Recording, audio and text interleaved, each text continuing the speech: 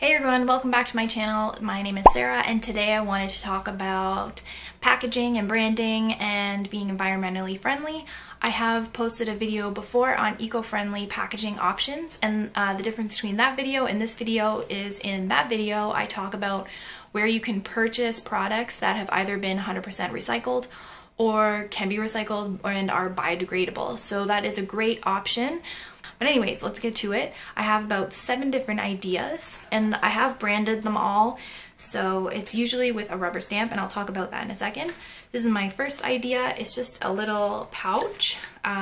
Basically, you have any old t-shirts, pants, any fabric that you don't want anymore, you can use that. So I actually used a kitchen towel and just used my sewing machine to make a little pouch like this, and then used some twine to wrap around. And I used this, I cut this with my Cricut, and it's out of a cereal box, and then I used my stamp to brand this as well as the package. So this is a really good idea. All of these are super cost effective, and again, this is all using upcycled stuff that I had that would probably end up in the garbage. The other option I have is this DIY pillbox. This is made out of a toilet paper roll, and then I stamped it with my logo, so this is good for small items.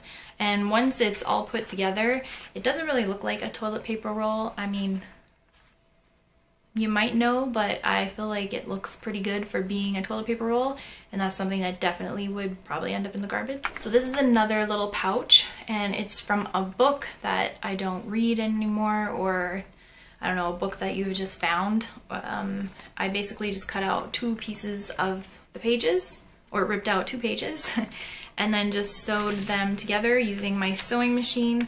I just sewed around here and then cut this part so this opens up and you can put items in here. And then I just closed it with a washi tape.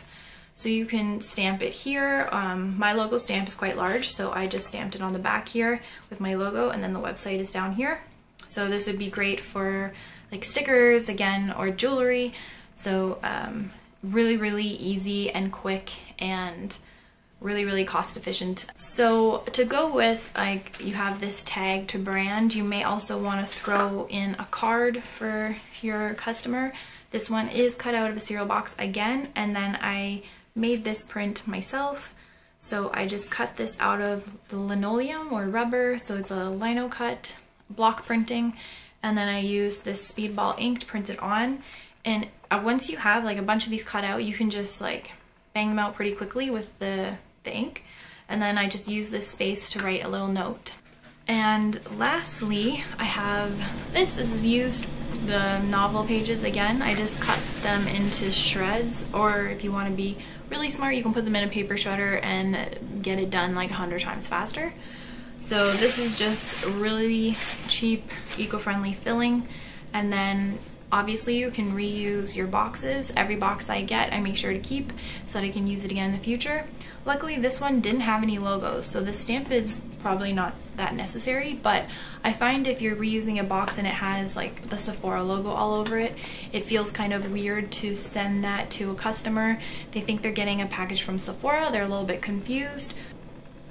So I always like to stamp this box that says "Excuse my appearance" with the recycle logo, and I think that that just kind of like signals to the customer that, oh, they've reused this box and that's why it has Sephora all over it. You can also use a stamp to, like, again, cut out a cereal box and then maybe put a sentence on the stamp about how all of the materials in your packaging are upcycled, and you can just stamp it on the cardboard box.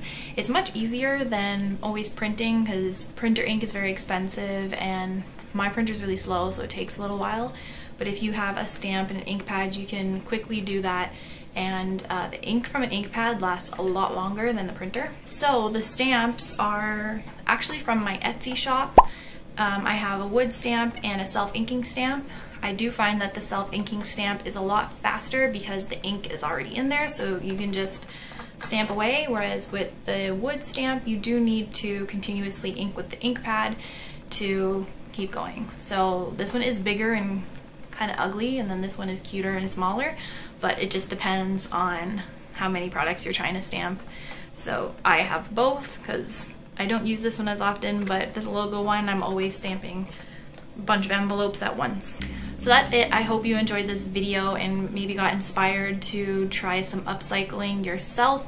I'm definitely going to continue using these. I think my favorites are the cereal box cutouts because I do add in a lot of little notes, and why not just use the cardstock that comes with my cereal boxes because I eat a lot of cereal. So anyways, thanks for watching, and again, if you have any ideas, please comment below and I'll see you next time.